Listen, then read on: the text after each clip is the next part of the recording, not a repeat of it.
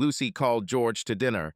"George, this is the third time I've called you. Your dinner will get cold." "I'm coming. I told you I'm busy. Couldn't you wait 5 minutes?" He was writing a message in his Rag Hunters chat group. "George, Dan, Lucy is calling for dinner again. I have to go. Read what I sent you and then tell us." Dan, "Okay, but we all see you turning into a henpecked man. We're watching you." Dan loved to joke with his friends about their wives. George, "Haha, I haven't forgotten that day when you got the flu one night and missed bowling because Shirley wouldn't let you go out." Harry agreed with George. Harry, "Lol, yeah, Dan. We all know you're the big one around here. We're keeping an eye on you, too." Dan, "Bastards, I'll be here at midnight. Anyone who doesn't come is henpecked." George laughed and walked away. Harry was George's neighbor and married to Holly, Lucy's best friend. Dan, George, and Harry had shops in the same area, and Harry introduced Dan to George. They spent half their time not in their stores, but met to spend time together. Dan was making fun of Harry because he knew that Harry liked to do certain things to his wife, and he didn't want it to be known. He learned this from his wife Shirley, because Harry's wife told her, and she told Dan, complaining, "Why won't you do it to me? Only rags do this."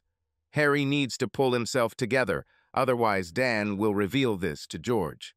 George thought it was kind of hot, but overall he agreed with Dan. You don't have to do whatever you want, there must be boundaries. He pressed the sleep button on the computer and joined Lucy. They were high school sweethearts. In fact, he was her lover then, but Lucy didn't even know about him and wasn't particularly interested in him, even when they started dating. George fell in love with her at first sight, but it took him 2 years and several of her boyfriends for her to pay attention to him. To be precise, it took 2 years for George to work up the courage to let her know that he even existed. They were in the same class, but George was very shy. He never had a chance to talk to girls properly, and he wasn't hopelessly in love with her. She most likely wouldn't even know his name, let alone speak to him. His father, Jim, was an accountant at the time, and George grew up listening and watching him preach what it meant to be a man and live by that code. His mother was a kind woman, but weak, so she did not share her real thoughts and feelings with George if they differed from his father's opinion. But she taught him all sorts of correct things that she didn't really like. She also accepted these beliefs, considering it her duty to be as her husband, George's father, wanted. This was the right way and should not have been questioned. George learned that a man should bring food, be a support for the family, and that's it. The woman was his responsibility, including her daily activities. If a woman did something wrong, it was his fault. Father reproached mother every day, as if he was trying to set an example for George. One day, George's father was severely beaten and kicked out of the house by his Uncle Terry, his mother's older brother, because Uncle Terry caught Jim and his wife in bed. Jim left town, and they haven't heard from him since. These were traumatic events for George, but interestingly, they did not affect his image of his father in any way. He still remained a role model for him. George understood that his father had made a mistake. He didn't care that he cheated on his mother, but him getting involved with Uncle Terry's wife was wrong. It wasn't fair to my uncle. Soon the whole family agreed that this woman of easy virtue had seduced his father, and if Jim had not left, most would probably have forgiven him. Except for my uncle, of course. Uncle Terry was determined to divorce his wife, but she somehow managed to persuade him by mentioning the children and saying that she was sorry. They moved to another city because there was no room for such women in this family. Because her uncle didn't kick her out, he became even worse in the family's eyes than Jim. They still said good things about Jim, wishing he had left. But Terry became a rag, a dog, the greatest disgrace in the history of the family. Even Terry's wife lost her place when it came to abuse and hatred. Seeing this, Terry turned into a pathetic, weak person in George's eyes, too.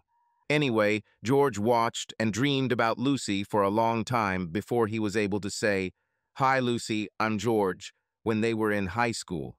He thought she might be interested in him too, when Lucy smiled and replied, "Hi." Another year and another boyfriend passed before George finally decided to ask her out after graduation. Lucy was a living girl. She was a sweet and very beautiful blonde with a perfect figure. Most of the guys adored her. George, of course, had little chance. But she was a good person, and George was always there when she felt bad or was worried about another broken heart. It was the only way to stay close to her. He lacked the looks and social skills to attract the attention of such a girl. In a sense, his upbringing and shyness in communicating with her played a positive role. After all, especially when he listened to her talk about problems in her personal life, his real thoughts were not what she wanted to hear. He thought she was wasting her life on these scumbags, and she needed to find a decent, real man and stop getting dirty. If she continues like this, it will be impossible for a real man to ever make her his wife. At some point, she will lose the chance to hear the words, "make you a decent woman," from someone worthy. And of course, this person had to be George. Interestingly, the thoughts he kept to himself became the key to her heart or mind when he expressed them at the right moment. She was going through problems with her boyfriend Tony in her senior year, and he constantly cheated on Lucy. She loved him and tried not to put pressure on him when he came up with another lie. He was one of the athletes and had many fans. Since Lucy was hesitant to move forward until she was sure of her choice, Tony played on the side because of this. At least that's what Lucy told herself. It was her fault. He didn't particularly insist on this issue, and she was sure that he was leaving her for later for the girl he would marry. But she knew that he had not refused any other beauty. Lucy saw this and suffered, trying to ignore some of it and believe him when he said over and over again that he was sorry for his mistakes. George was also watching. He hated this guy, wanted to beat him, but he was much stronger than George and had strong friends. If George had friends like that, he would beat Tony. George waited patiently, watching Lucy go through it all. He was starting to lose hope. He was a real man, the way a woman should be, devoted to the girl he loved, and she deserved a guy like George, not that bastard Tony. He never thought about a girl who wasn't attracted to him. He had no intention of making a decent woman, someone who was neither beautiful nor popular. But he was a man. A woman had to look for the stable and secure life that a man offers her. It is not a man's responsibility to be attractive. Men already have enough other duties and responsibilities. A woman should be looking for a real man and should not care about whether a man is attractive or whether she is attracted to him. All his previous attempts to find a girl ended in failure. This explained his slow and determined approach to Lucy. It was his last and only project for several years. Being too shy and unsure of himself, George ended up in the trusted friend chair next to Lucy. She told him everything, even unnecessary details about his personal life that he would not like to hear. He didn't need to know, for example, "he's so strong," or "these girls of easy virtue do not allow him to live a normal life. They probably gossip about what a good lover he is, and he, most likely, really is." But he had to endure it all. He couldn't complain because they were friends.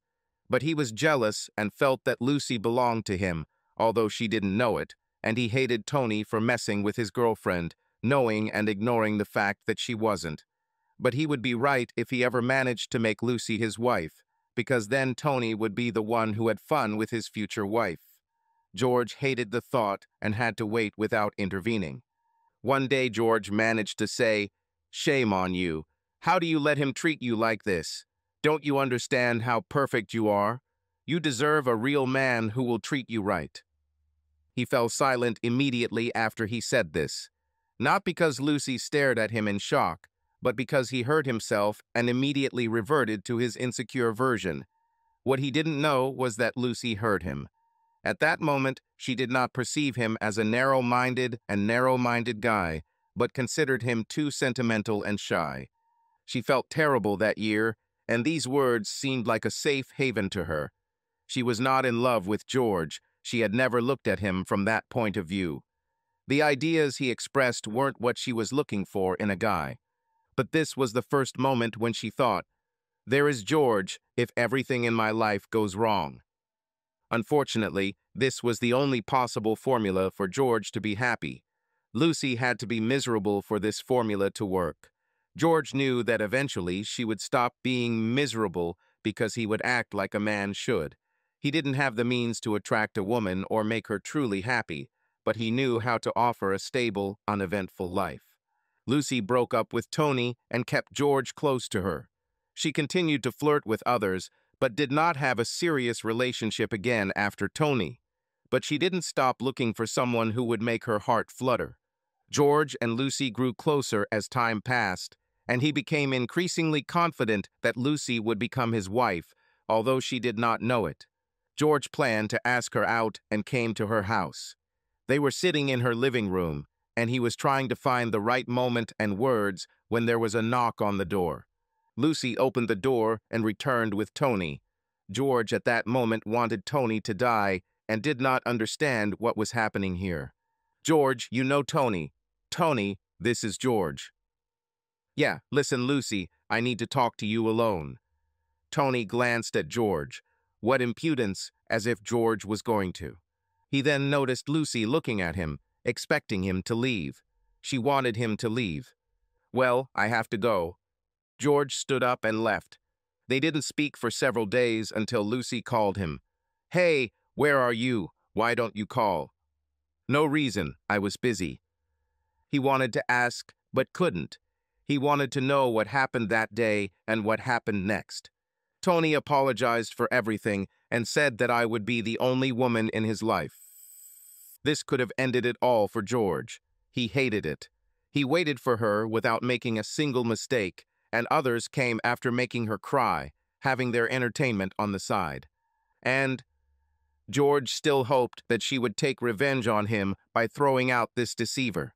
And, oh no, I can't tell you that. I need a friend to gossip with. This did not bode well. George needed to know the truth, but he didn't want her to think he was just a substitute friend. It was already too hard for him to sit in this position. He was trying to get her to see him differently as a possible boyfriend. As if you haven't told me personal things before. He wasn't sure if he wanted to know the truth after he said those words. If you insist, he said he'd marry me after graduation. And oh, it's hard to say. Well, let's just say we sealed the deal after you left. Well, we broke it. She remembered that he might have feelings for her and stopped. George? He was crushed inside. He waited for her for so long, he never deceived her. Until recently, he had been so happy that she kept herself unspoiled, at least up to a certain point. All his dreams, plans, all the purity of this path collapsed in his head. I need to go, we'll talk later. They didn't speak for 2 weeks until Lucy called him again, sobbing. He cheated on me again and is now seeing another girl. He left me. George couldn't answer, but Lucy continued. And I don't know how to say this, but I still don't have those days. What do you mean? It was not customary in George's family to talk about such things, and since he had few friends, he did not understand the full importance of her words. George, don't you understand? She couldn't believe that he was so far from understanding women's affairs, but she decided that he was simply not himself and was having difficulty following the conversation. I mean, I'm afraid I might be pregnant. Parts of George's brain and heart seemed to die at that moment. This was beyond his worst nightmares, and he couldn't do anything about it. He got angry, then he felt sad, then he felt sweat pouring down his head, and then he got angry again. But all this time he was completely confused. Oh, he came back to close some unfinished business. Now I see. He wasn't trying to be cruel. He was actually aware of what was happening out loud. What? You left him, he fixed it, and then he left you. Plus, he didn't get everything he wanted from you during the times you were together, and now he's collecting the debt. Why are you so cruel to me? I wasn't the one who got you pregnant, and I wasn't the one who moved on to the next girl. Why am I to blame? I didn't say it was your fault. I didn't expect to hear such words from you when I shared my feelings. She should have expected it, even if he didn't say his feelings directly. She had an idea. I loved you from day one. I didn't want anything from you. I just wanted you to be my girl until the end of time, and I waited patiently to show you that I was the one you needed in your life. But you chose to give it to the bastard for one more chance for the 100th time, instead of giving me at least one. Now George was crying too. Lucy knew he cared about her, but she didn't know he loved her that much. Why didn't you say anything? Why did you just watch and remain silent all these years? Why didn't you fight for me? Is this how a real man behaves? This conversation was the moment when George finally won. He didn't feel happy, but it was what he wanted. If only he had spoken sooner, she might have remained untouchable, or at least not as touched. But it was wrong, of course. If he had said earlier, she would not have responded like that. Then she wouldn't be so vulnerable and sad, and she wouldn't need George to make her feel better. Her words that he was not a real man did not hurt him so much, not at that moment. Of course, for George it was much more difficult. He had to swallow a lot of things, and he felt like he had no other choice. He couldn't stop wanting her after all this. He was just thinking about how he would deal with this. But if she actually ended up pregnant, that would be a whole different issue. He thought about it for several days and decided that they would solve this problem without telling anyone. His family would never accept this. Their son could not marry such a girl, left over from another guy. Waste material. He wouldn't have accepted it either, but it was Lucy. It was clear that he would do everything for her to become his wife, and he managed to convince himself that it was a mistake, and the pregnancy was just a technical detail of this mistake. Because Lucy felt hurt and spoiled in some way, she decided to stay away from anything that could hurt her again. When she found out she wasn't pregnant, she decided to settle for less. George was lesser in many ways. He couldn't offer what made life truly wonderful. But on the other hand, he was there for her, even when she might have been pregnant. He was the lesser romantically and socially, but she didn't see anyone who was more reliable, which was the quality she needed most at that moment. She needed a stone, and George became it. After a couple of years, she began to find peace in her relationship with this somewhat boring man. There were no big crises, just minor annoyances like George's comments about what she wore or how she talked to other people. It was easy for her to accept. Such small sacrifices wouldn't hurt anyone.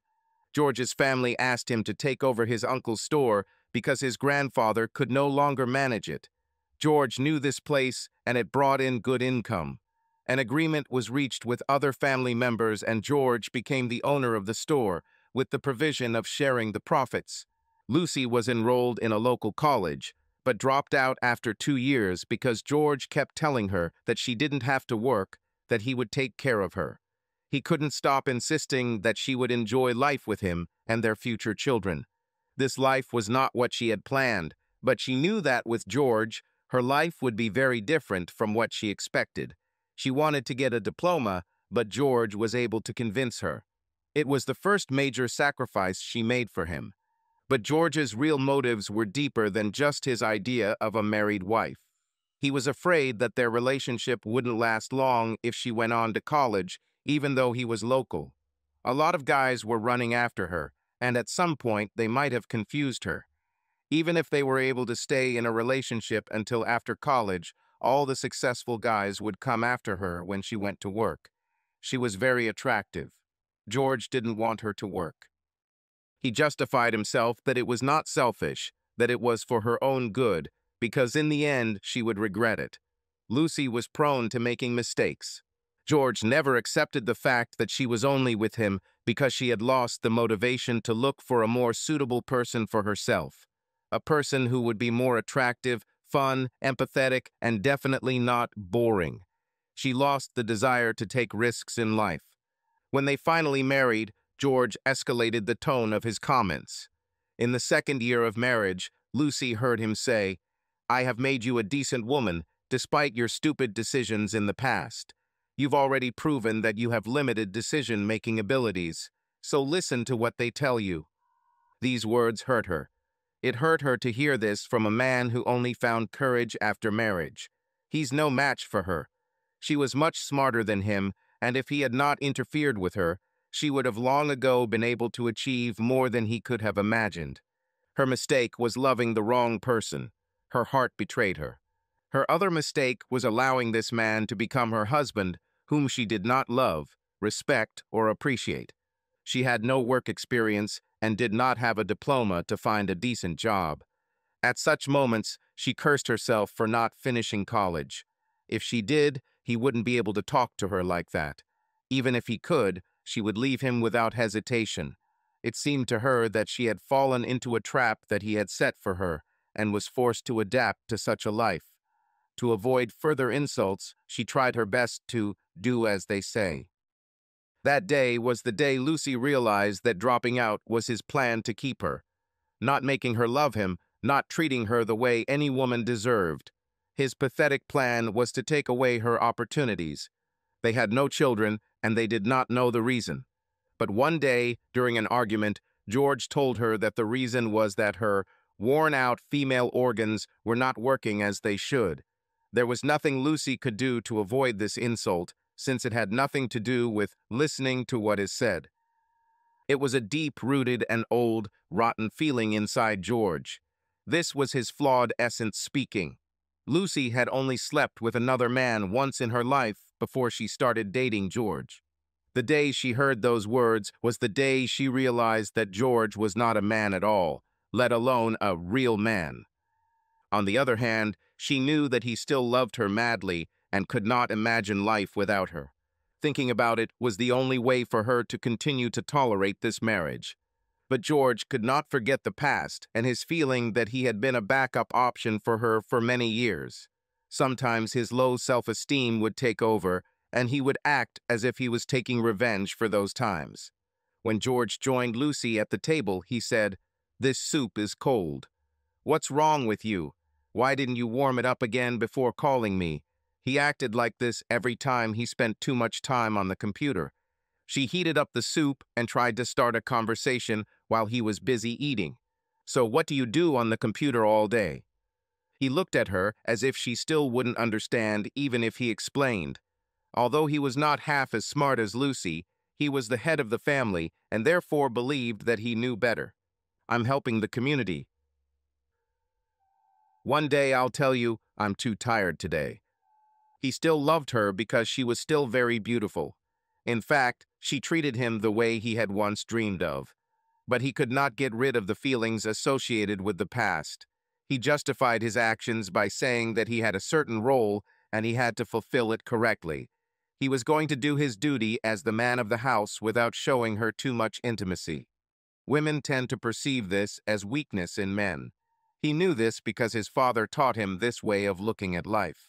They finished eating, and George got up and went to the bedroom. "Darling." Lucy didn't want to go there that evening. She wasn't in love with him, and she didn't feel his love when she had sex with him, especially when he was in this mood. She did not feel any closeness at such moments. Other times she could tell that he admired her based on simple signs. He was not a good lover. He knew nothing about intimacy or the art of love. Moreover, he had irritating words and actions, probably the result of cobwebs in his head that had been lodged there tightly and rottenly since childhood. Lucy was unhappy. In fact, she didn't feel any attraction to him, but it was her life, and she tried her best to make peace with it in order to feel satisfied. He fulfilled his husband's rights on her in a short time and kissed her at the end, showing that he was still a caring husband. She appreciated the kiss because up until that moment she had felt uncomfortable, as if she was being used or forced. She was afraid to protest or suggest anything, and as a result she had sex in its most boring and meaningless form. This kiss helped her convince herself that he loved her. He just didn't know how to show it. This was a different version of her relationship with Tony. In that case, at least she felt emotions: attraction, fun, excitement, romance, jealousy, anger, and even hatred at times. She would trade her marriage for any two of these feelings. Of course, at least one of them had to be positive. She missed the emotions. It was no mystery why such marriages lasted for years. The reasons for this boiled down to one fact: such wives simply had no other options. They couldn't trust anyone. Their ability to survive had been taken away by their own husbands or fellow fathers. They were under siege from families, their husbands or their own. They didn't have to find their husbands attractive. They might love them if they made them feel valued. Lucy would not hesitate for a second if she met a decent man who would offer her an alternative life. She was no longer so afraid to take risks. But of course, she needed a reason to leave. Without a reason, she wouldn't even think about it. She was so used to such a life, having stopped asking unnecessary questions. It was as if she was under anesthesia like a prisoner, like many other wives or perhaps even husbands experiencing the same feelings. When George sat down at the computer again, Lucy was thinking about all this. She said, "I'll go see Holly. I'll be back soon. I don't like it when you go out in the evening. Next time, meet during the day." "Yes, George, bye." She wished her marriage was one where she could call him Georgie instead of the dry George. She couldn't remember when or how quickly he changed to this. He wasn't much of a find to begin with, but the current version of him was even tougher. She dreamed of a marriage where they could have fun together instead of going to Holly's alone. "George, so how?" he wrote. It didn't take long before the first answer came. "Dan, what a moron he is." "George, really? I told you so." George felt proud, as if he had found a pearl for their group. "Harry, yes, this one deserves special treatment." Harry also joined the conversation. "Dan, did you wash your mouth, Harry?" Dan continued to tease him. "George, okay, I'll message the other guys on the site.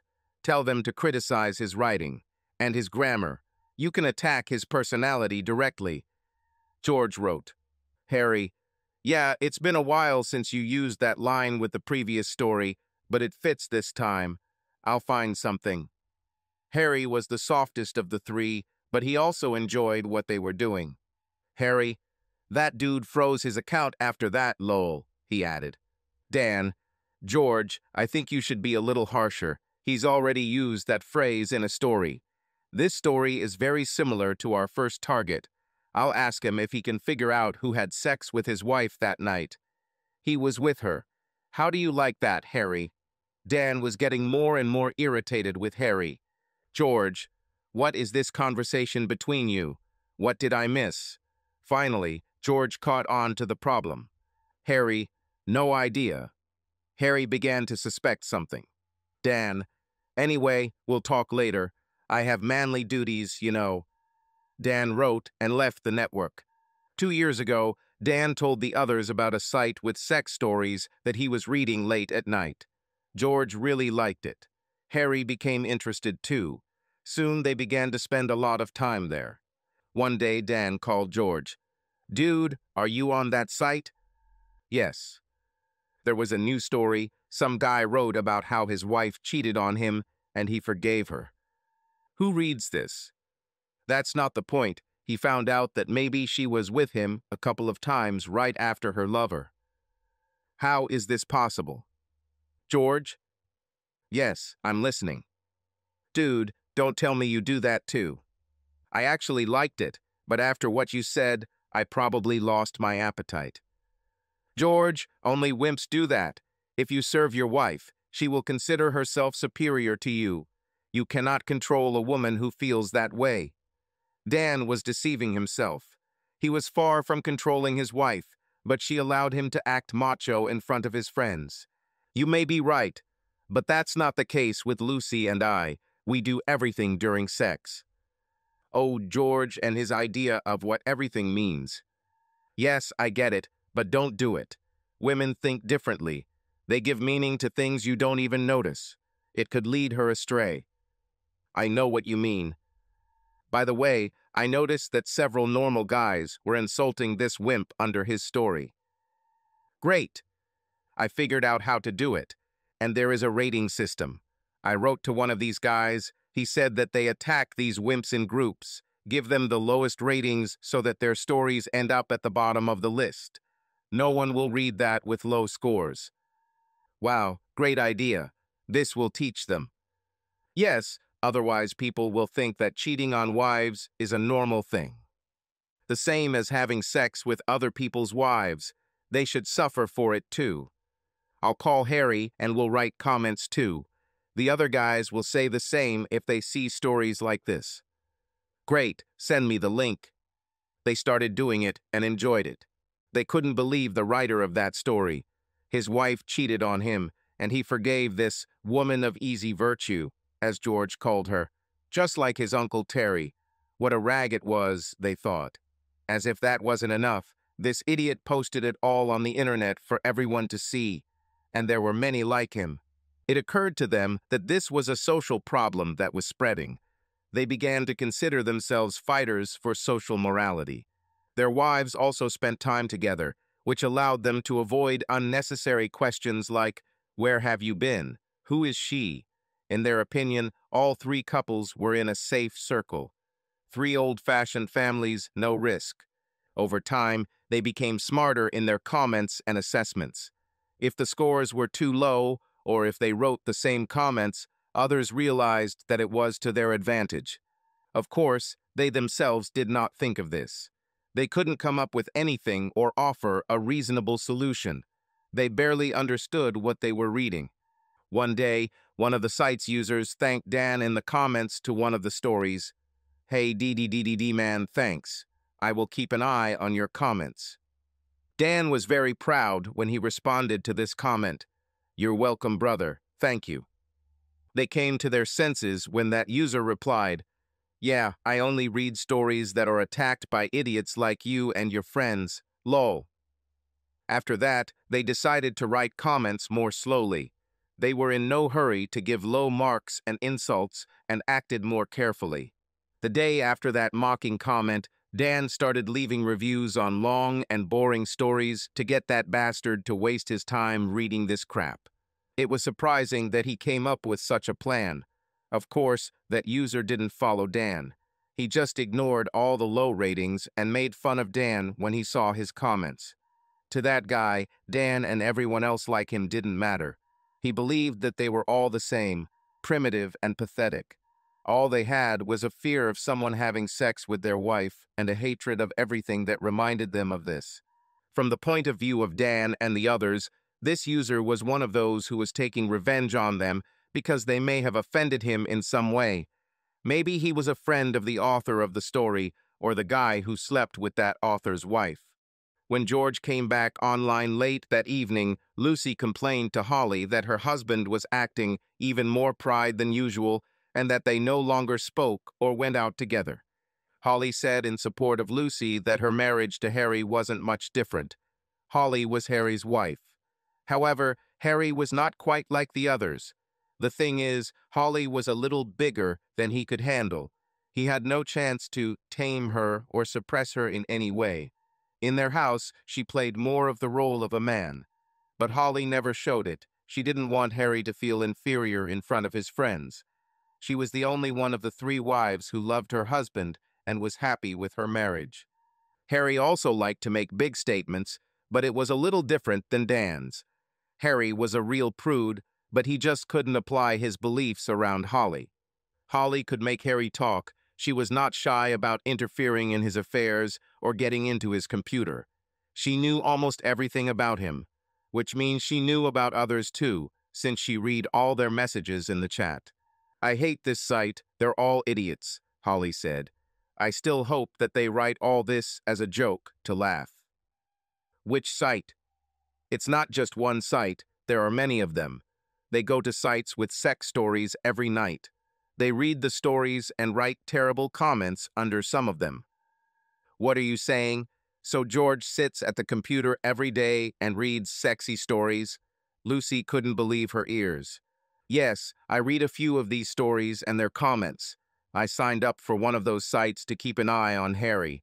But to tell you the truth, I also found a few stories that I liked." Holly.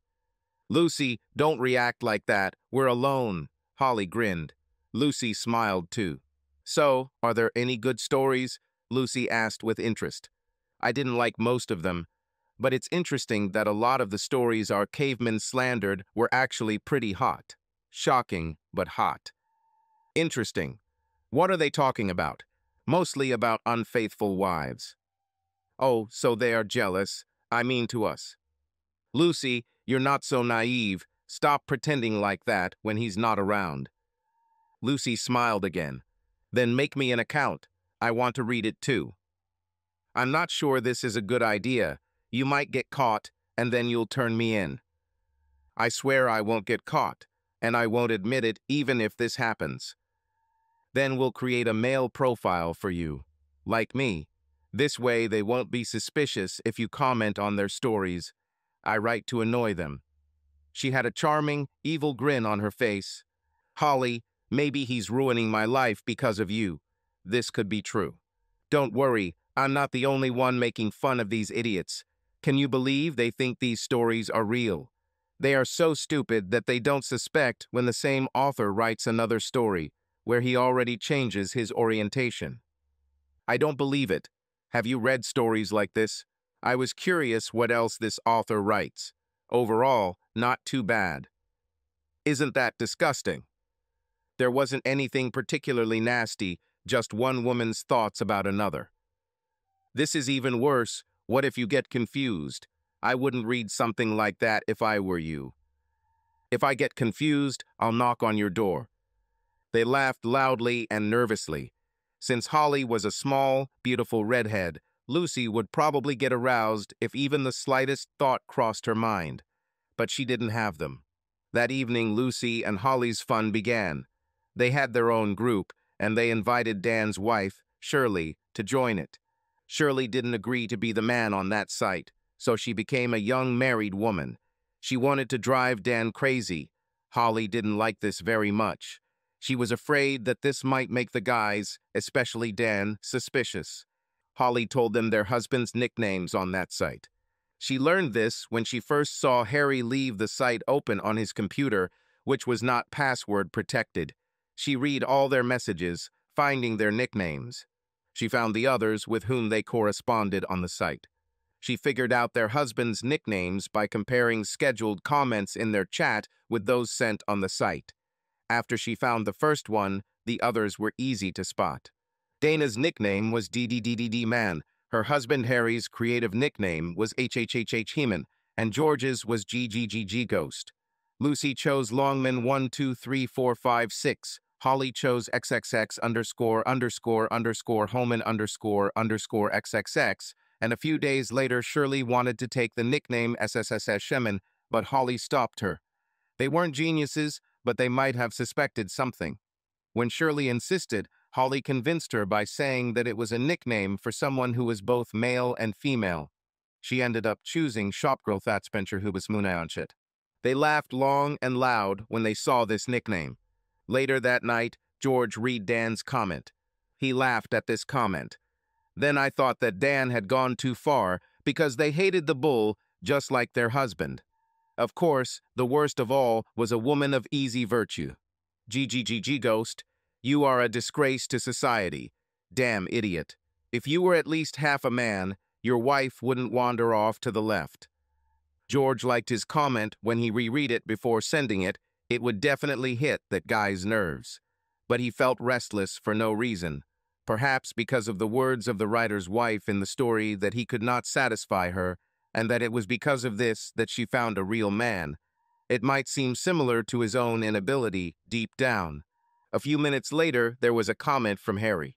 HHHH Heman, this is nonsense. How can you not understand that your wife was with someone else? Admit that you knew it then. George thought Harry was a little dense. His words attacked the story more than the author himself. And the author has already said that he suspected something was wrong. What a fool. He continued reading, the other guys sending messages as they had agreed. Anonymous, first of all, you tried to hide your wife's name in the beginning, first calling her Rhonda and then changing her to Dawn. Do you even read what you write? Damn writer, we all know your wife is Dawn now. He was right about the author's laziness. He didn't even bother to reread the text before sending it. Anonymous, were you drunk when you posted this story in this category? It belongs in the horror thriller category, not married couples smut. Don't send stories like this here again. Pathetic loser. Then another comment appeared. Longman 123456. You are an idiot anonymous. In the description of the category, indecencies of married couples, it says, unfaithful wives, husbands, willing cuckolds, and other intrigues of married people. Can't you read a small paragraph? If you don't like these topics, what are you doing here? George hated this longman 1, 2, 3, 4, 5, 6. He was definitely another weakling for defending the author. He probably also wanted someone to have sex with his wife. George, Dan, Harry, and their site buddies couldn't figure out what these sites and categories were all about. Harry guessed that this category was just for such stories and for those who liked to read them. But he didn't like that such a category existed at all. He didn't care what the description said. He didn't even want to think about how he would feel if Holly cheated on him, and he didn't want those stories to even exist. She was the only thing he valued in his life. He loved her with all his heart.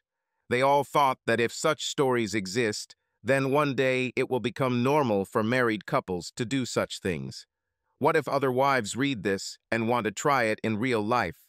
They decided that the category description didn't matter. This is a category about married people, and married women need to stay away from such things. Another comment appeared. XXX____Homan___XXX.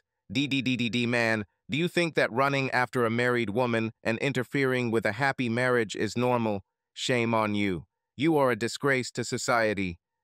George felt terrible because this XXX____Homan___XXX was right. He thought the same thing. Dan screwed up with that comment. The good thing is that this site allows users to delete their comments within 24 hours. Dan deleted his comment a few minutes later.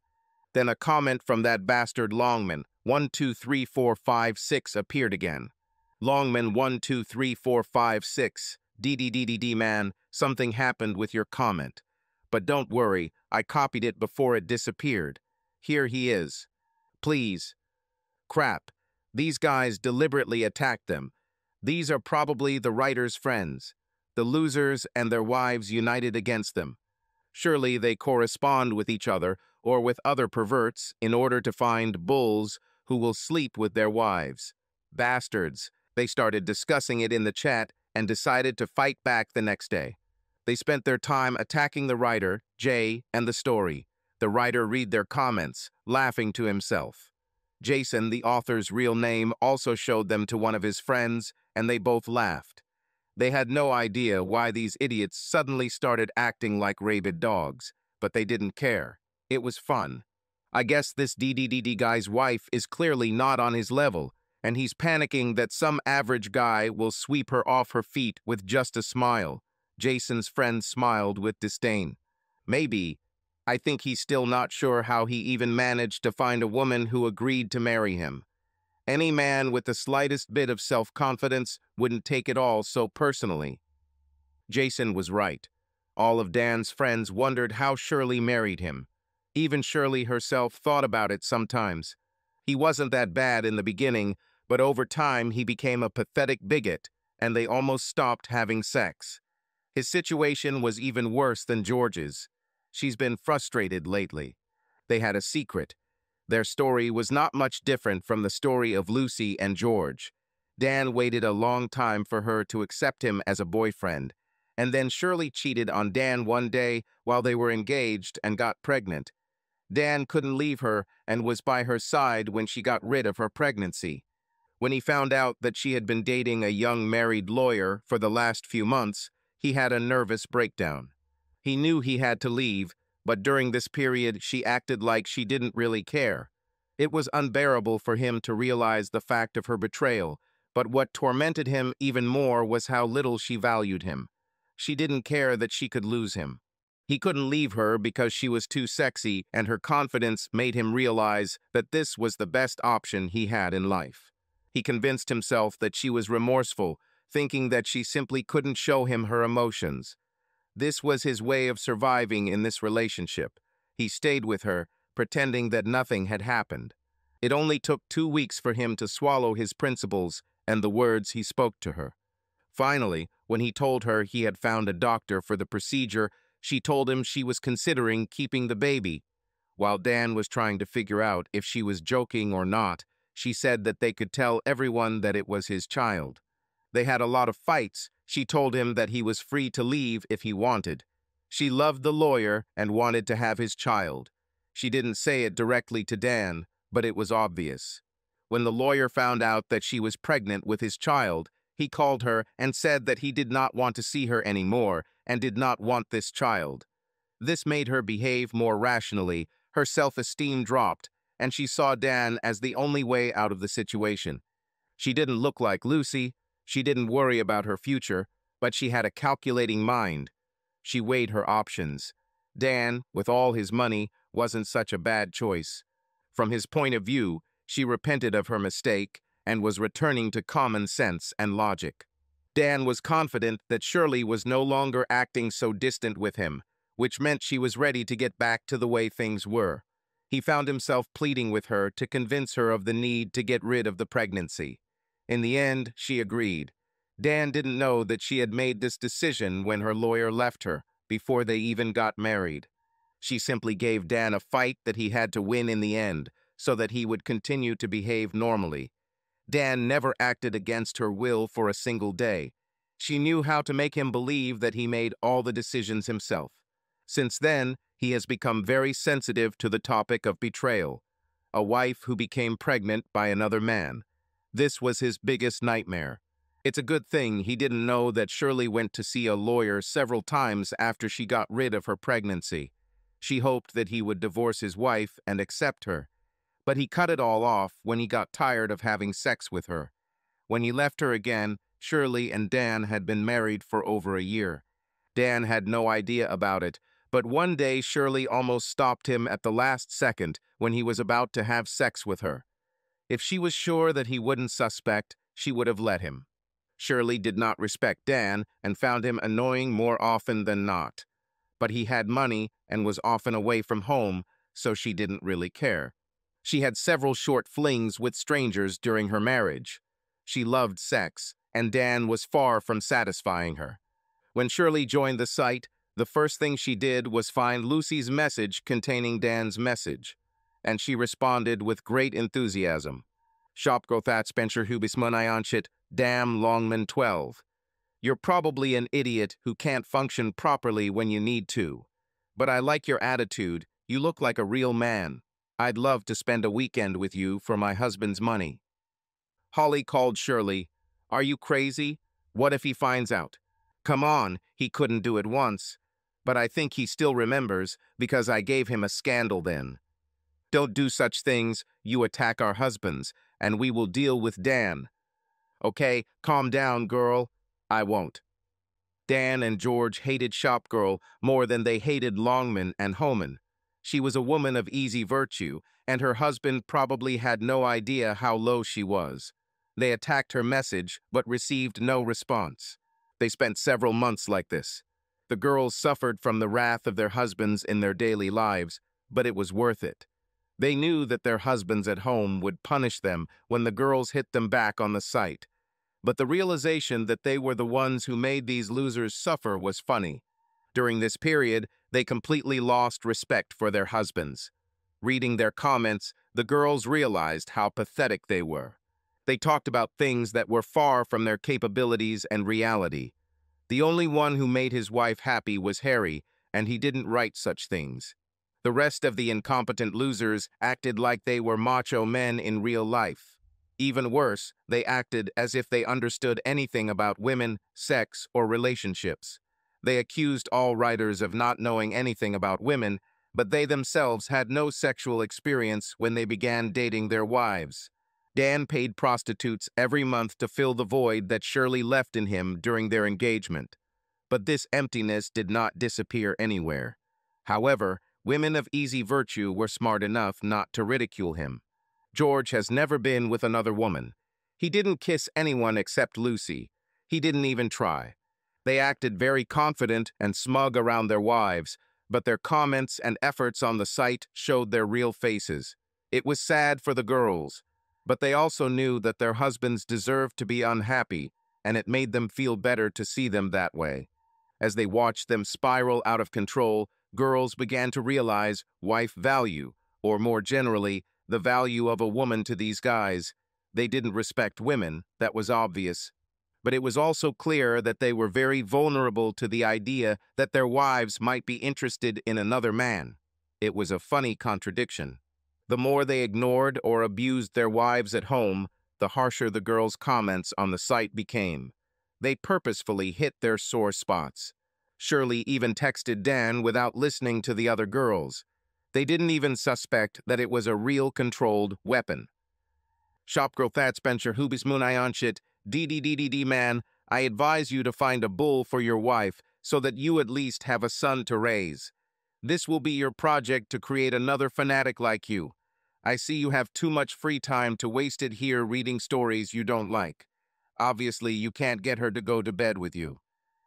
At this point, the other girls started calling Shirley. It was a difficult day for Dan, and he did not respond to this message.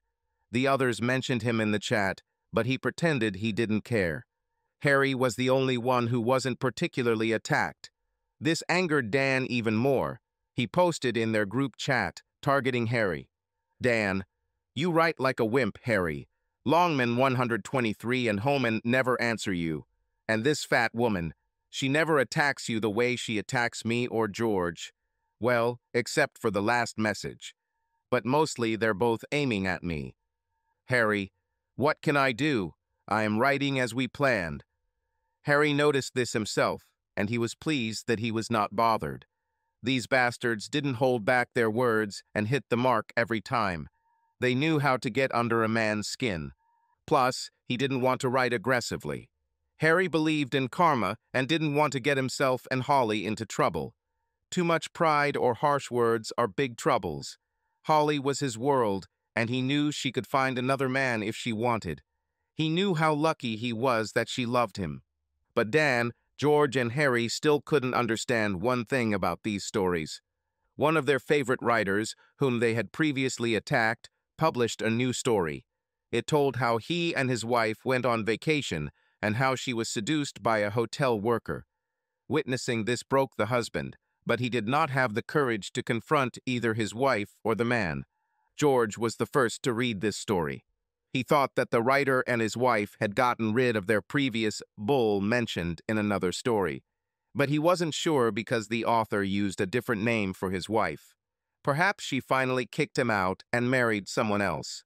The interesting part concerned the description of life after they returned home. There were paragraphs in which the writer described how he went to a cafe to think about what had happened. He wrote, I realized that all this time I had been staring at the ugly blue vase on my desk, trying to count the pink flowers on it. And then I realized that these are not flowers at all, these are female organs. George froze. He knew this cafe. It was on the main street next to his house. They discussed these vases on each table with the owner, who told them that they were musk thistles, but the artist who painted them was a good friend of his, who was not much of a painter. They laughed after he said that his friend had fooled them. The cafe was called Thistle. He sent a message to the others and invited them to have coffee. When they were all at the cafe, he sent them a link and told them to read the story. Half an hour later, their eyes turned to the vase, and Dan exclaimed, Damn it! But how? Crap! George began to act like a detective. Let's start from here and somehow find this guy. So what then? Asked Harry. We'll show him, Dan spat. Are you crazy? What did he do to you? Harry didn't understand. Don't make me talk to Harry. I know what you did. What? Harry and George asked at the same time. Okay, you asked for it yourself. He's doing. George, we can sleep with the enemy. It's not like we're sleeping together, so. George tried to get rid of the image in his head. You know what I mean. What's wrong with that? I like pleasuring my wife, too. Harry tried to defend himself. Come on. Dan turned to the window. He convinced himself not to do it after talking with Dan, but he liked it. Talking about it made him want to do it again, so he changed the topic back to being a writer. Okay, here's how we'll do it. We'll be spending more time here and keeping an eye on the regulars to come up with a list of possible suspects. And how do we do this? Do you think a short story writer will look like a writer? With round glasses, a goatee, a cardigan, and a scarf? Anyone can write them. Harry wasn't so keen on George's plan. Dude, statistically, he must be educated not to get bored after writing dozens of pages. And we know that he must be the one who likes, or at least the one who has come to terms with the fact that his wife is a woman of easy virtue for another guy. Can you imagine some Joe, the plumber, writing a story like that? I can't imagine him sitting in this cafe either. Harry remained a skeptic. They couldn't even imagine that a writer might not be the main character of his stories. Dan, George needed support. I agree, we can try for a few weeks. If he comes here, I'm sure we'll notice this weakness. Harry didn't want to be left out. He didn't care about the writer.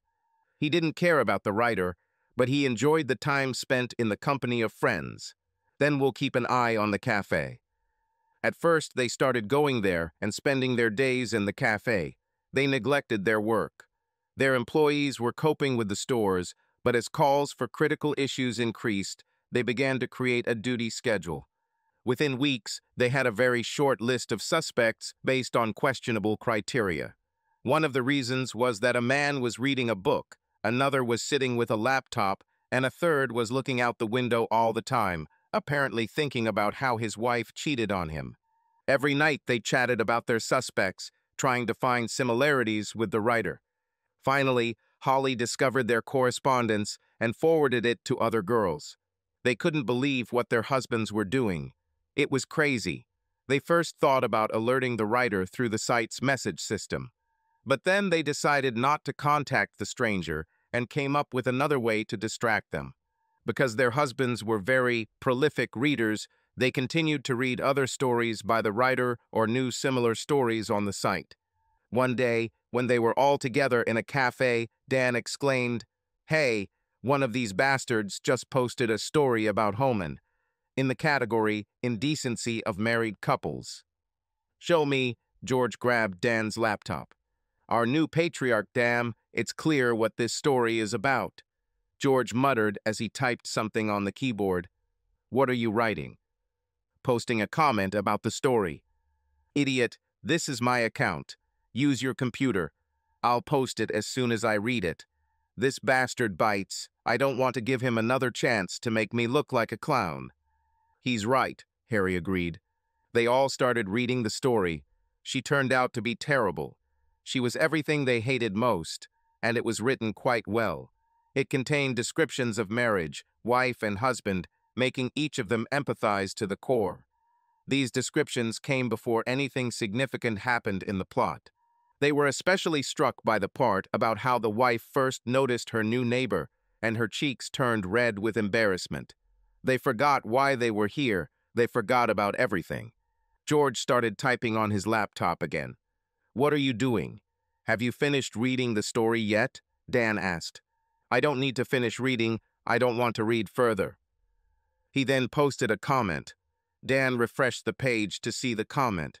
It was good that this site did not moderate comments before publishing. This allowed the argument to escalate quickly due to instant reactions. "GGGG Ghost, what nonsense. It took me 2 pages to realize that you're just an asshole. It's obvious that you don't know anything about women." "Dude, he's married," Dan said. "What if he's lying? I think he's a liar." George's eyes sparkled, as if he had made an important discovery. He started typing again. "Here. GGGG Ghost, you lying bastard. I'm sure this story is about your mother." "You are right. His father is that weakling," Dan agreed. They then continued reading the story. He turned out to be the embodiment of their worst nightmares. The wife cheated on her husband for several months. He did not suspect anything. She forced him to do various things to her after her dates. She became pregnant, and they gave birth to a child, not knowing who the real father was. And the neighbor, who was actually the biological father, sometimes came to their house, spending time with his husband. "See, this Homan is probably this neighbor's son," George exclaimed. When his husband finally caught them, Harry left a comment.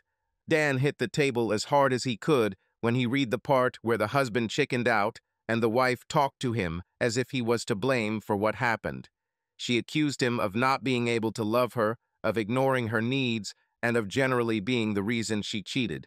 At this point, the three friends, especially Dan and George, fell silent for a moment, as they usually did at such moments in such stories. They tried to get rid of thoughts that reminded them of their own lives and marriages.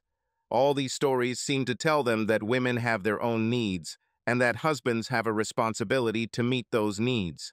All these ideas seemed vicious to them. Their goal was to destroy the institution of marriage. But they never discussed this part among themselves. They were probably afraid that one of them would say, "A man who cannot constantly satisfy his woman is not a man at all," or something like that. George and Dan were almost completely incompetent in bed, and Harry could barely cope. But he did everything he could to make Holly happy. Any man could have this problem, and it was not unusual, but they probably wouldn't feel so anxious if they weren't attacking everyone's manhood or constantly talking about what it means to be a real man. Each of them wanted to continue to believe that he was a real man, so they ignored this point again. This was followed by the wife's demands and threats. They all started talking at the same time, raising their voices. "Do you see this bitch? She's been sucking his blood for years, and now she's acting like it's worth something in itself." Dan exploded. "I'd like to see her come crawling back when the neighbor abandons her and their bastard," Harry picked up. Their expressions changed after Harry's comment, including Harry himself. They felt uncomfortable with the thought that it was her lover who would ultimately take revenge on her for her betrayal. They all knew that the husband was destroyed and nothing could be changed, even if he burned his wife and house, as one of their friends suggested. Each of them thought, "Damn bitch." They were right in their thoughts, but again, it was just a story. Their problem was not how they felt. They had reasons for these feelings. And even if a man has no trauma from the past, it is quite natural for any man to be afraid of his wife's betrayal. It was more than just emotions. It was a burden that society placed on men. A man's woman was his honor. Moreover, nature itself played a role in how men perceived it. Sex was something that one person crossed the boundary of another, like an intrusion. When it all comes together, cheating becomes a nightmare for most men, even more so than women. But their problem wasn't that they felt that way. Their problem was how they reacted to it, how they lived their lives, how they never changed anything in their lives, how they continued to sit on their marriages, ignoring the opportunity to make those marriages better. Their problem was that they were not looking for someone who could truly love them to spend their life with. Harry did everything he could and managed to make Holly love him. Dan made the wrong choice, and it seemed like he couldn't build something good with his wife, even if he tried his best. What about George? He had a chance. He could make Lucy love him with all her heart. He could have been her king if only he had cared enough, instead of following the stereotypes laid down by his father. All this had nothing to do with betrayal or stories. They lived their lives only on the surface. Awareness of this problem did not seem possible for them in the near future. George remained silent as Dan and Harry discussed what the husband should have done in the story, because he was so angry. He read the next paragraph. "Damn cheater. She accuses him of leaving university because of him. He worked hard to make her comfortable, and she's trying to twist reality." This moment hit George hard. This conversation took place several times at their home. All the women were so ungrateful. Dan grinned in disgust. His wife told him something similar once too, even though she didn't really want to go to college herself. Then the usual parts for such stories began. But Dan and Harry were a little puzzled, so they went back to the previous paragraphs. There was not a word in them that the husband worked hard to provide comfort for his wife or that the wife needed him. They didn't even know what this husband and his wife did in life. Usually such details were mentioned in stories. Of course, the writers added them because they wanted the scale of the wife's betrayal to be huge, to make readers feel worse when they empathize with the husband. After all, the purpose of a story is to make the reader feel something. In the following pages, the neighbor continued to enjoy his wife, while the husband continued to work hard. They were forced to clean the house, prepare the wife for sex before they went to the bedroom, and so on. It was disgusting. We better find this guy. I want to beat him first, and then find out the address of that neighbor. You're right, that was the worst of all the stories. None of the three friends had ever hit people in their lives. George once thought about ambushing Tony and his brothers so that the five of them could attack him. But he wasn't sure they could defeat him, so he changed his mind. Interestingly, there was actually little sex in this story. Shirley wrote some really hot scenes that she found arousing, but the girls decided to tone it down and delete most of them. They thought they would feel bad for sending such graphic content. Interestingly, when the girls edited the story and removed the sex scenes, it became even harder for the guys to read, because now they were imagining their wives walking into that bedroom while they were waiting outside, and it seemed more real, as if it were real life. Not seeing what was happening there, they endured the described sounds, suffering to the limit. Harry almost cried at this moment. His Holly would never do such a thing. He will do everything to make her happier. Dan wrote a comment. DDDDD man, you are not a man. No man would put up with such crap. A real man would have kicked her out with her bastard after beating this guy good. The girls were at Shirley's house at that moment. When she read this comment out loud, her face took on a strange expression. What was that? Holly asked. Nothing. Come on, you were thinking something. Lucy wanted to know too. Nothing. He's just a complete hypocrite. I can say that for sure. The others looked at each other. Shirley? Okay, but this will stay between us. And she told them what happened before their wedding. She didn't mention the part that continued after the wedding. Oh, that's why you insisted on changing the paragraph. Holly remembered when they were editing the story a few days ago. Shirley smiled an evil smile. I didn't want him to feel that bad.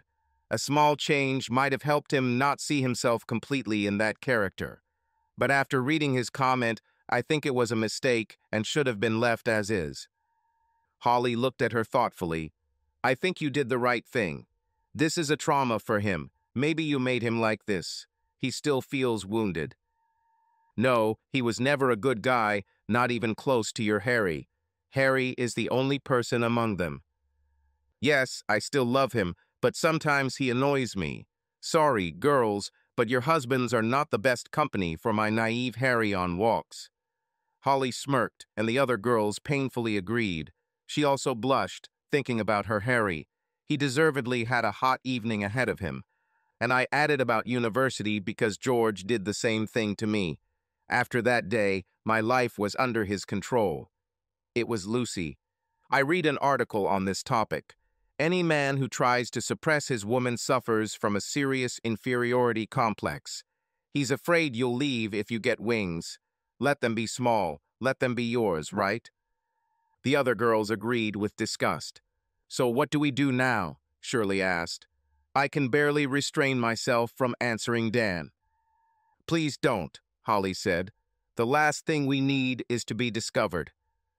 I suggest waiting and checking their messages. If they're really looking for this guy, we'll try to warn him. What do you say? Lucy was afraid that they might harm this man. Of course, if it's even a guy. Everyone laughed, pointing fingers at each other. Lucy was right. The following week, Holly's story was subject to constant attacks from trolls on the site. Shirley and Lucy suffered from their husbands' bad moods. George especially was very depressed and angry. Lucy and the other girls hated George, especially after reading his last comment on her story. GGGG Ghost, all women are women of easy virtue. Only a strong man can keep one in check. You couldn't. That evening, Lucy spat in George's food before serving it to him. A few weeks later, Lucy called Holly. She sounded tense. Holly, I'm coming to see you. Call Shirley too. Wait, what happened? I'll tell you everything in 10 minutes. Lucy began to speak as everyone gathered. He left the laptop on when he was called from the store. I checked his account, all the comments he posted. They were the same. And that's all you called us for? Shirley was not interested in this news. Of course not. Then I found the messages he was sending and receiving on the site. And, Holly could almost guess what they were texting with the other idiots about. I found out that 2 days ago he sent a message to this writer. I took a picture of him. Show us. The girls quickly surrounded her and sat on the arms of her chair. Hey, you little worm. I know that you dream of finding someone who will satisfy your wife. Why don't we meet? I will take care of her right in front of your eyes, telling you what I think of you. Damn it, Shirley screamed. Yeah, I think he's trying to find him and hurt him. What if George is pursuing his fantasy? Holly asked. Everyone fell silent. It was difficult to understand. I would say he wouldn't do it that way. Not with her husband involved. Lucy wasn't sure about fantasy. What if he wants to be what they call a bull? Holly asked naively. Lucy's nervous laughter interrupted the argument. George could not satisfy the wife he still loved and desired, let alone another woman. Even if he found it exciting, he wouldn't last long. It was always like this with him, starting from the first months of their relationship. When he was crazy about her, everything ended in disaster. Okay, let's say he's after him after all, Holly said. She didn't want Lucy to feel bad about her other options. What should we do? Lucy was very worried. We can warn him, Shirley suggested. What if he sets him up and hurts George? I don't want this. We have to be careful. Shirley wanted the writer to set up both George and Dan to beat them up. Lucy said it because she felt she had to. But after she saw the kind of person he really was and what she was going through in her marriage, part of her wanted him to get hurt. Besides, there was still the possibility that he might be ready to have sex with another woman. Let's think a little more, we'll decide later, Lucy said as she stood up. After Lucy left, Shirley said, I have an idea, I think. I'll tell you later if I can collect my thoughts, and she also left.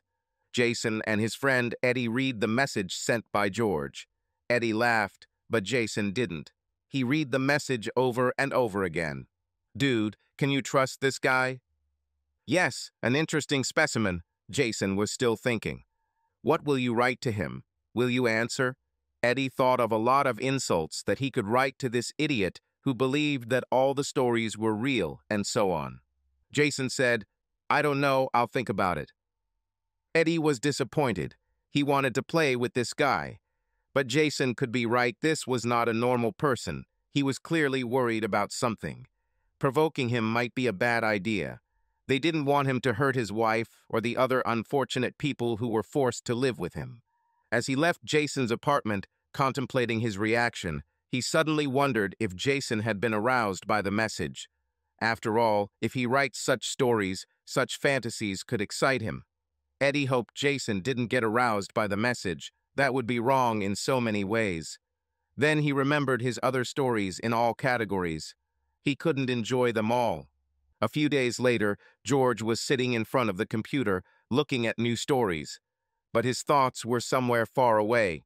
He was still thinking about the message he sent. He had no doubt that the writer was a cowardly, henpecked man, someone who would let his wife sleep with someone just to get material from it. He decided to send another message. Guys like that probably needed something more brutal to respond to. They were submissive themselves, after all. George felt a little uneasy because he was deviating from his usual behavior. He did not approve of anything like this related to his wife's debauchery. But this guy deserved such abuse, and George did it for a good cause. He was going to find this guy if he answered.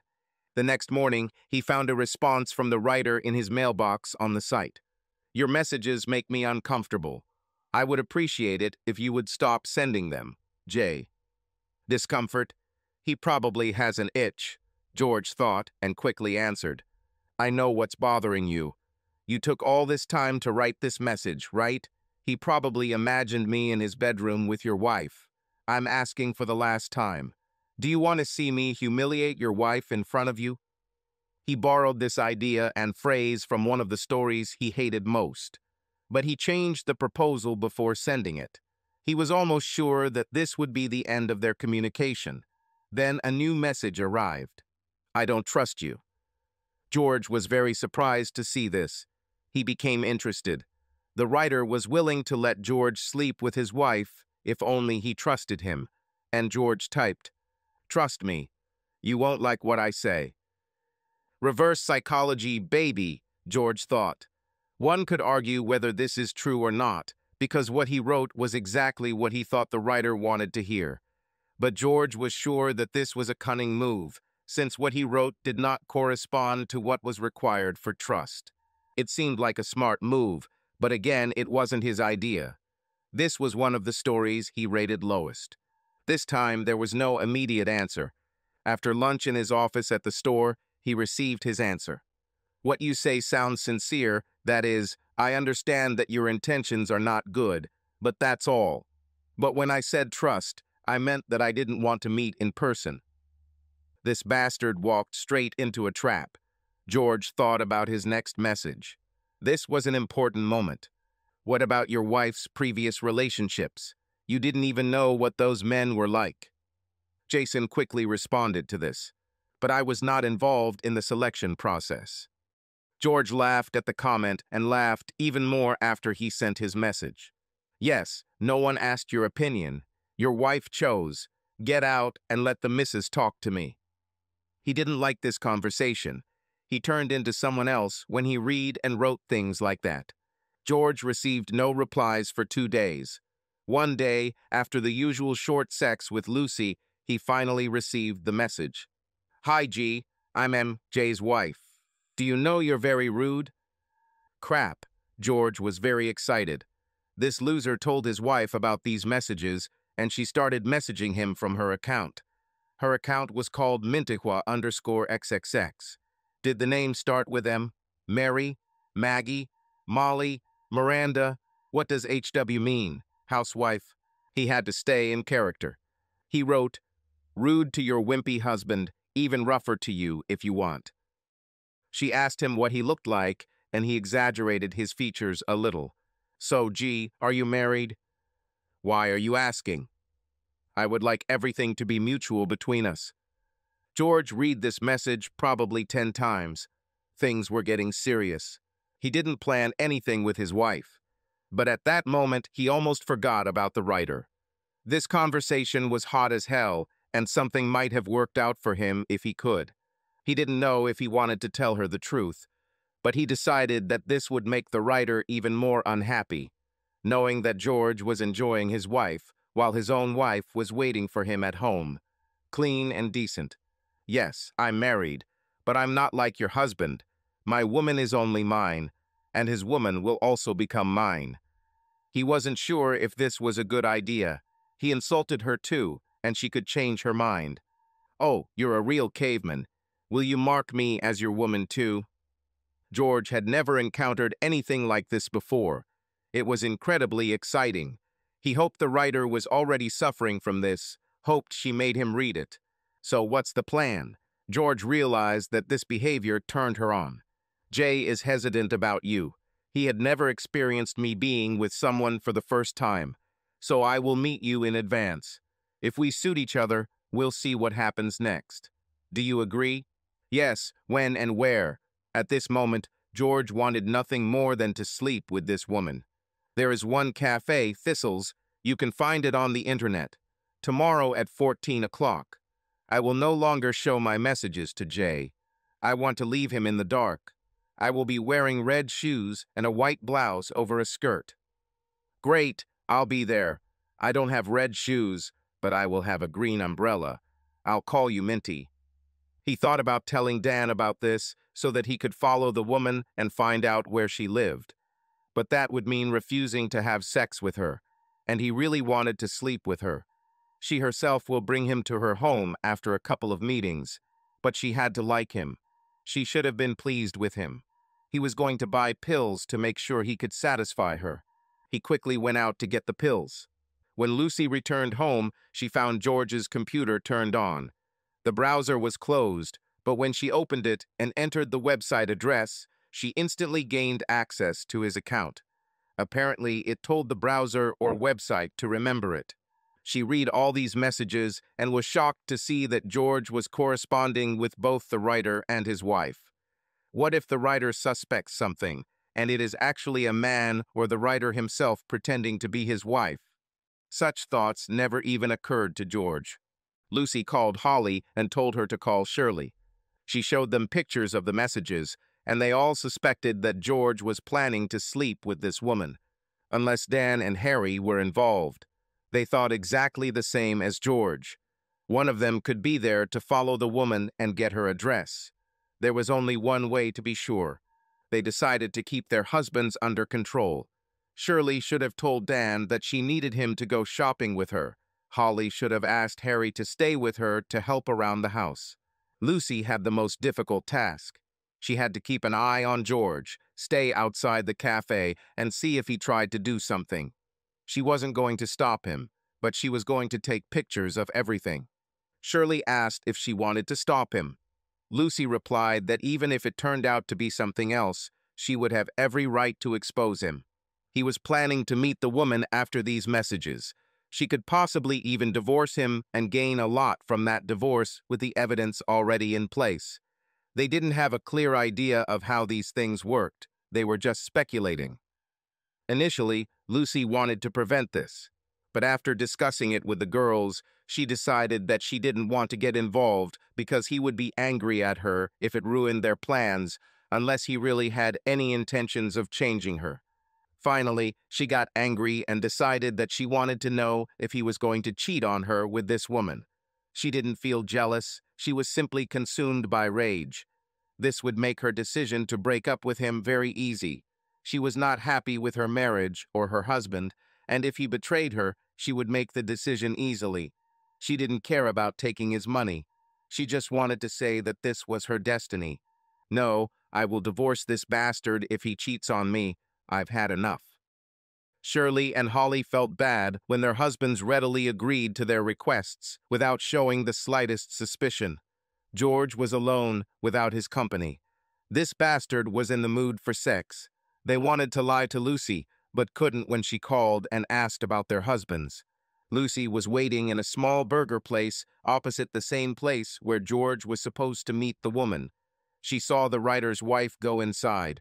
She was a very attractive woman, long legs, blonde hair, and a tight skirt that emphasized her firm buttocks. For the first time, Lucy felt jealous. George will definitely like what he sees. She thought about making a scene to stop this, but she resisted. Then George appeared. This bastard is wearing his best suit. He was clearly trying to please her. But there was something strange in his behavior, some kind of confidence.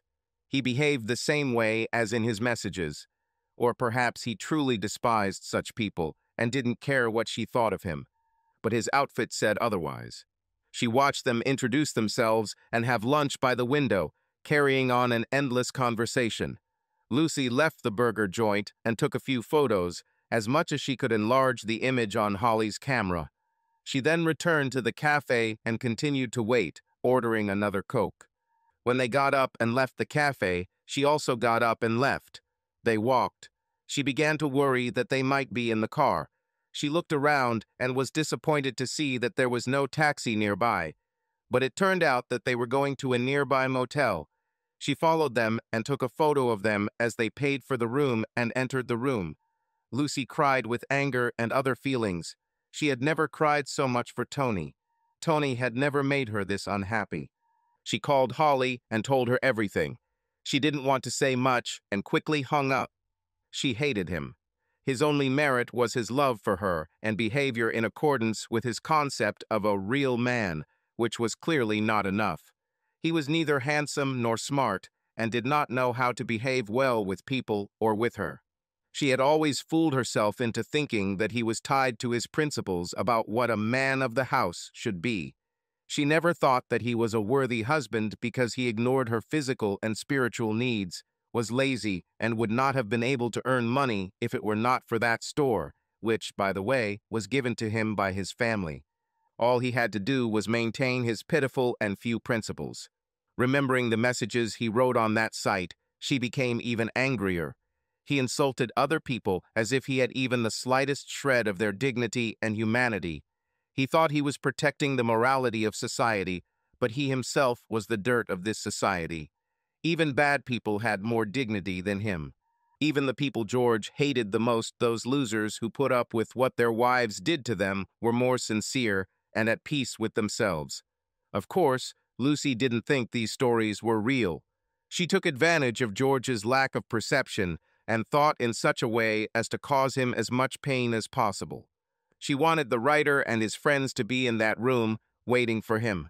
She would like to see him come out of there with a broken nose. While Lucy waited outside, George didn't last long with the birder's wife. Marcia couldn't help but laugh at him. He hated this situation and thought that he should just leave, forget about it all. He wanted to be with his wife, where he felt like someone. But thanks to the pills, he was able to satisfy her a second time.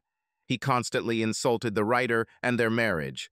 He told her that he was now the head of their family, as well as his own, that Marcia was his bitch, that her husband was just a decoration, devoid of all the qualities of a real man. Things turned out surprisingly well for George, despite the terrible start. She was hot, and he wanted to meet her again. He asked her husband's name, and she replied, Jerry. Lucy waited for them to leave. She was amazed that they had been at the motel for over an hour. This infuriated her. He could never last more than 20 minutes in bed with her. She took a photo of them as they left. The timestamps on the photos were proof enough of his infidelity. She was going to find a good lawyer. She was already thinking about dealing with him right away when Holly called her. Lucy, what happened? Shirley just came to see me. Dan is home. She just called him from there. I sent Harry there too. They just came out, I have pictures, and I'm going to punch him in the groin right now. Come on, girl, Holly said. But then Lucy heard someone else talking in Holly's background, and a second later, Shirley answered the phone. Don't do anything, come here quickly. Let's discuss everything first. Fine. Lucy gave them another look of hatred and then walked back to Holly. When she arrived, she began to talk about what she saw in anger while crying. She talked, and the girls listened to her silently, angry and feeling sad. When Lucy finished speaking, she took a deep breath and wiped her eyes. She looked like she was feeling better. She seemed calm. I think I've calmed down a little. You know, I'm even glad that this happened, because my life was boring, monotonous, and full of unpleasant conversations with him. I'll finish this and I won't feel bad anymore. If this had not happened, I would have lived for many more years, suffering from his idiotic company. I hate him, and it's like I hated him for a long time, I just didn't realize it. Shirley was the first to jump up and hug her. I'm glad you understand this. And honestly, I wish Dan would get caught doing something like that. I need a lawyer, Lucy was determined. Please wait a little while. Let's figure out the best course of action, Shirley asked her, trying to calm her down. I can't be under the same roof with him anymore. I can kill him in my sleep. Lucy remained firm in her decision. I think he will definitely continue to message the writer. This will be additional proof for you. In the meantime, I will try to find the best lawyer to rip off all the money from him, even the store or house in the divorce. You will definitely get more than half of what you have. Just give me 1 week. We can sign up for some classes so you won't be at home when he's there. You will only see him at night. She's right. If you can carry on as normal, 1 week is quite a bit. Holly agreed with this approach. They both didn't want Lucy to do something hasty that she would regret later. Okay, the course idea is good. Let's do it. They signed up for an oil painting course and returned home as if nothing had happened. The last time Lucy checked his messages, she had changed the computer's power settings so it wouldn't go into sleep mode and she would have more access to his account. She checked his messages every time she was home without him, if he left the computer on or unlocked. George spent most of his time with Dan, continuing to act as if he was looking for a writer while hanging out at the cafe. Dan had no idea about George's parallel operation. George was more interested in having sex with Marcia than finding a writer. He didn't want it to be interrupted by the interference of his friends. 2 days later, Marcia sent a message to George on the website. When they were together, she said it was too early to give him her phone number. Hey, stud. Hey, Marcia, did you miss me? He tried to look cool, but he became instantly horny. I've been thinking about you since that day. I missed you. I lacked a true alpha in my marriage. George felt great reading this. He was the alpha, not only in his marriage, but also in the marriage of this woman of easy virtue and her low-grade henpecked husband. She longed to be in bed with George again. He was wondering what happened after their previous meeting. What did your weakling Jerry say? Did you tell him everything? I'll tell you everything while I pleasure you. When and where? George thought about bringing the woman to his home while Lucy was away. But Harry or some other neighbor might have seen them, and the writer could find out where he lives before George finds out his address. Okay, when? After a while. I'll be there. He packed his laptop and quickly got ready. She looked incredible in her black dress. This time they had sex for several hours thanks to the new pills he found. She told him what happened that day. He had no idea I met you. I returned home and started kissing him. George didn't feel bad anymore. That wimp deserved it. He managed to make this writer his bitch too. He didn't want me to see you again. This time he was very jealous. I told him I want you, what I need. He's waiting for me there. This time he knows I'm with you. George became horny again, but he had an idea. You're a hot woman. I'll send him a message. Do you agree to this? I agree to whatever you want. You are my man. I obey you, and he obeys me. George had mixed feelings at this moment. This woman was her husband's worst nightmare, but she was the first and only woman who treated him the way he deserved. She knew the value of a real man. She knew how a woman should behave around her man. She understood that the most important thing was a man's pleasure. Squishy didn't enjoy it because he wasn't a man. He was a cuckold. He opened his laptop, placed it on the table in the room, and sat down on a chair. George felt like a king. George typed, feeling in seventh heaven. Finally, he felt like he deserved to feel. GGGG Ghost, hey Jay, your wife is in the motel room with me right now. He immediately received a response to his comment, but it was a message, not a public comment. Hey, stop making public comments. You'll ruin my reputation. You promised that you can trust me. George laughed when he read this message. After they separated, he waited several hours before sending the message. He did not want to interfere with the writer's suffering in the hands of Marcia. She was his little helper in his mission to destroy the writer's life.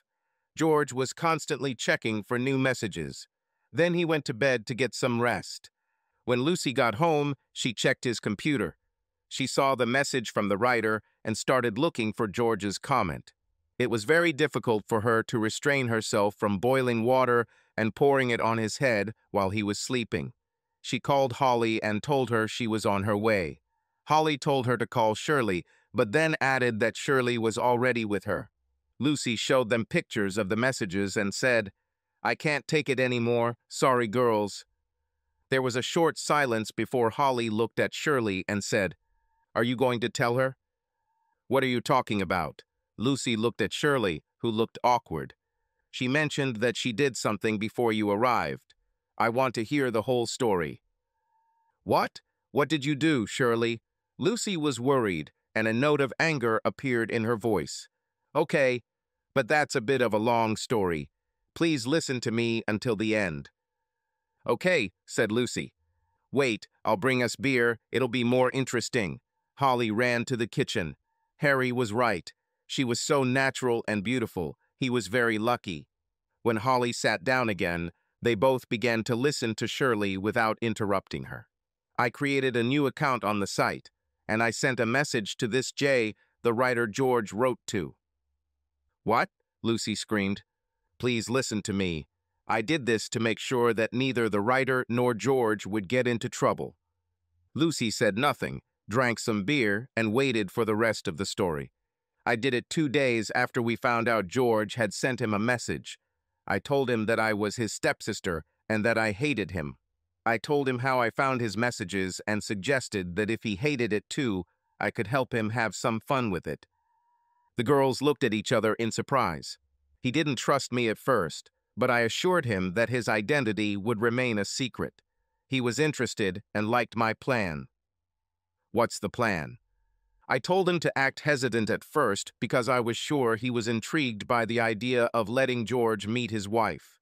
I didn't tell him to give up his fantasy, but I did warn him to be careful not to let George find out his identity, and that his wife should be very careful too. When he agreed, I was going to tell him the rest of my plan, exactly how to pull it off.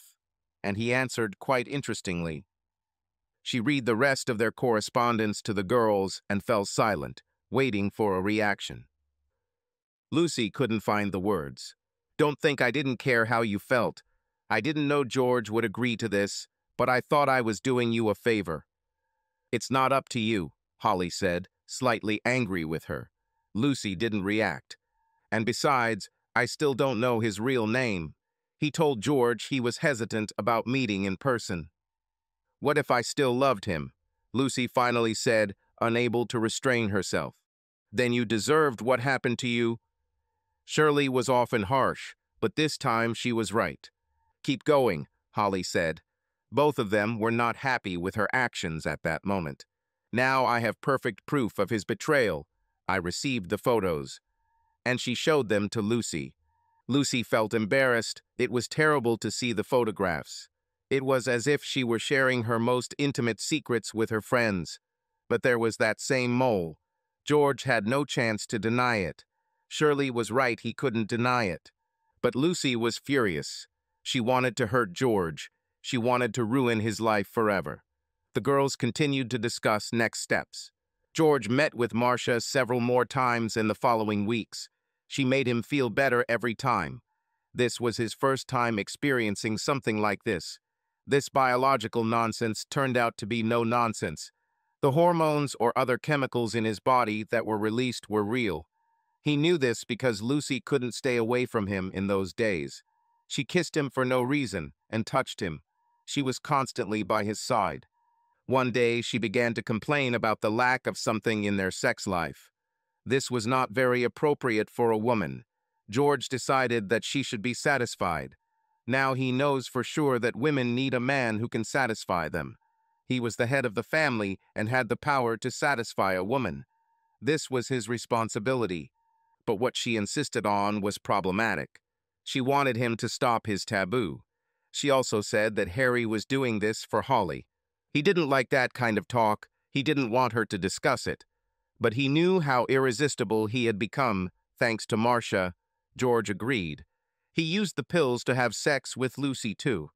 One day, while he was sitting at his computer, Lucy came into the room and said, "Hey, asshole, I'm leaving you. My lawyer will contact you shortly. Don't try to transfer the store to your family, otherwise I will demand more than the house. My lawyer hopes that you will try to make some kind of fraudulent transaction. You're a cheating bastard." George was shocked. Is she leaving him? Advocate? Shop? Wait, how did she know about his cheating? Lucy, what are you talking about? I know all your messages, all your comments and correspondence on this site. You are a disgrace to society. You're not a man and you're also stupid. Baby, this is not real. We were just trying to set up that idiot wimp. Shut up.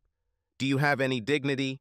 I know about you. I know about the hotel where you went. Lucy wanted to tell him about her account on that site, but didn't want to risk exposing her friends. He sat for several hours, not knowing what to think. Then he got angry. All this happened because of that writer. If he had not been a coward who sent his wife to another man, his marriage would not have failed. He sent the writer a message. You pathetic bastard. He didn't know why he was waiting so impatiently for a response from the writer. After all, this didn't solve anything. He wouldn't feel any better if he begged him not to do what he wrote. Then the answer came. Oh gee, not only are you stupid, but you have no dignity. I know something you don't know. By the way, I almost forgot to tell you that one of us actually tried the other one. George felt as if he had been hit on the head. He became furious and sent many messages, but received no response. He also sent messages to Marcia, but there was no response from her either. He didn't sleep for several days. I kept thinking about what the writer meant. What did he want to say? Did Marcia tell him something about George? What did he mean? He felt sick. He felt helpless. He didn't answer his calls when Dan and Harry tried to call him after hearing that Lucy had left him. He didn't open the door when Harry knocked for a long time. George tried calling Lucy several times, and she finally answered. "Please, Lucy, give me another chance. I'm really sorry, I'll behave. I never wanted to cheat on you. I was just fascinated." "Enough. I don't want to hear your pleas. I still have some things left. I'll come get them. I prefer you not to be there when I come." "No, I'll wait for you." He was sitting in a chair when she arrived. He begged her not to leave him, but she didn't listen. He tried to explain why he was writing messages to this writer. "Believe me, my only goal was to find him. I wanted to look him in the eye and insult him. That's it. But he turned out to be an even bigger pervert than I thought, so he sent his wife to me. They played with me. Nothing happened in the room, we just talked about him." "You really don't understand, do you? He's not even married. This woman sent me your photos, you idiot. This woman was a woman of easy virtue who was hired by this writer to frame you." And she threw the photographs on his table. In fact, she was a woman of easy virtue, provided by a private detective who specialized in breaking up marriages. Usually, this detective used it to seduce the husbands of his clients and quickly get incriminating evidence, rather than spy on them for weeks. But he charged for the work as if for several weeks. Shirley contacted him and paid for his services so that both parties would remain anonymous to each other. Lucy was furious. "You let him destroy us and our marriage." He looked at the photographs with his mouth open, like a complete idiot. He didn't even notice Lucy leaving the house. He was still trying to understand what happened to him. A minute later, only one thought remained in his head. How does she know that this writer is not married? Subscribe to our channel so that your love doesn't cheat on you, and go ahead and listen to the next story, because this story is nothing compared to the next one. If you're under 18, don't even think. Click to the next one. Click to the next one. Click to the next one. Click to the next one. Click to the next